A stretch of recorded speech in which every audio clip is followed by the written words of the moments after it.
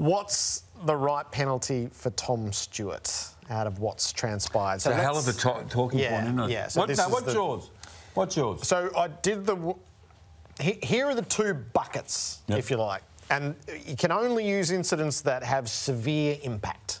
Otherwise, you're not doing apples with apples. So the bucket that's got intentional and severe are the elbows. I thought this was originally where it was going to land, but we know from Michael Christian last night that it's a bump rather than an elbow. So let me take you to the relevant examples around intentional and severe, which takes us back to 2016 and 2018.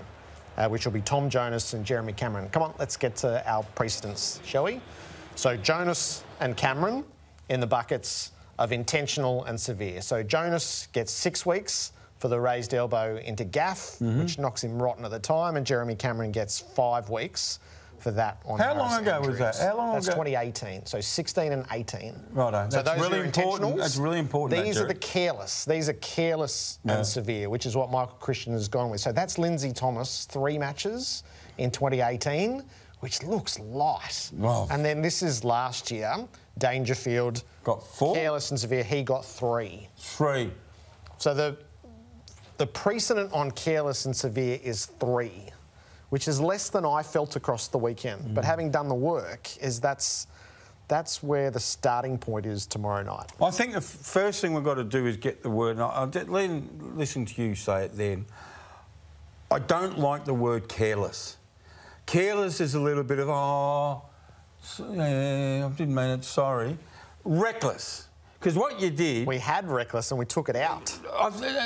We had this discussion before, because as soon as you said that, I thought, remember... Yeah. We don't have intentional bumps. We only have careless bumps, which I've always thought was a flaw in the way that it's applied, and it feels flawed here. So we've got 2 flaws. We just found 2 flaws again. Get rid of careless and put in reckless. You know what you were, Tom? Stewart, you were reckless. You went for him. You knew there's a capacity to hurt him. You didn't mean to knock him out. We accept that. I accept that. I know you didn't do that, but you recklessly went for him, and that's the result. So let's put it back in reckless. 3 weeks, because they were 2-16 and 2-18, Jared, I honestly believe the games and the concussion debate and the head-high discussion, I think it's gone quite... I wouldn't say quickly, but I think it's become a bit more urgent than it was in 2-16, certainly, 2-18. So... I don't do... If I was sitting at the tribunal, I would say we can't have Dion Prestia tapping the ball to someone recklessly coming through and knocking him out, and all these kids watching this guy dragging his feet on the ground, getting carried off the ground. The AFL have got to come out and say, we can't have that. We can't have it. I would put him at 5 or 6 weeks. Yep.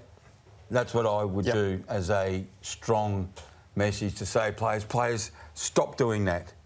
3 doesn't quite cut it, maybe. It doesn't cut it. 3 doesn't cut it. I think we're looking at 5 and 6. I think careless doesn't cut it, and I've always held this view. Yeah. The bump should be intentional in those instances, and it never is. Because he intended to bump him. He intended to bump him. There's no doubt. He didn't intend to break his jaw. Well, but that's not break his jaw. He concussed. Bit of mayo there, but not. I was thinking about something else. Whose jaw got broken recently? Anyway, but he intended to bump, but didn't intend to knock him out. But that he did. Yeah, it falls under the umbrella of intentional, doesn't it? I think it should be administered that way, but Michael Christian has never done it and will never do it. Well, so how about we take it out of Michael Christian's hands? I agree with that. And this was for the AFL to do, but that can't be done tomorrow night. Come on, Brad. Yep. Come on, Brad. Don't worry about last touch out of bounds. Don't worry about that, OK? Forget that. Park that. Fix the head. Yep. Fix the head. I think it's really important. Yeah. Right. So we'll sit tomorrow night in the aftermath of that tribunal hearing, I imagine. Tonight our coaches are about to